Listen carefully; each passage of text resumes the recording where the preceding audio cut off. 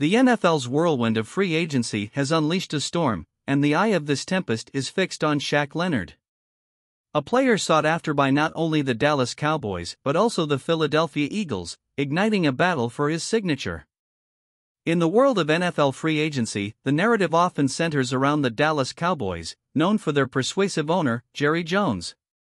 The star, their emblem of allure, beckons, emphasizing Jones's ability to charm potential signings. Today, it's Shaquille Leonard in the spotlight, as the Cowboys eagerly pursue this linebacker gem. Head coach Mike McCarthy's public proclamation has labeled America's team as definitely interested in acquiring Leonard, adding weight to this pursuit.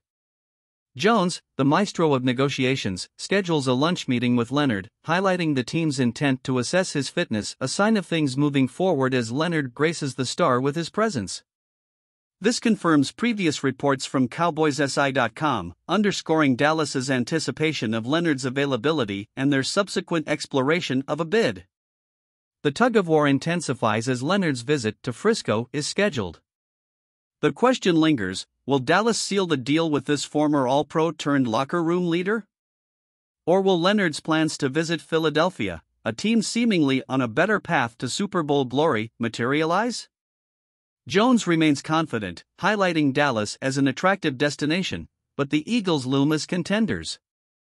The speculation has transformed into a gripping tug-of-war for Leonard's services, with playoff contenders now vying for his signature. This battle for Shaq Leonard's commitment has transcended mere speculation. Now, it's a high-stakes tug-of-war. What's your take on Leonard's potential move?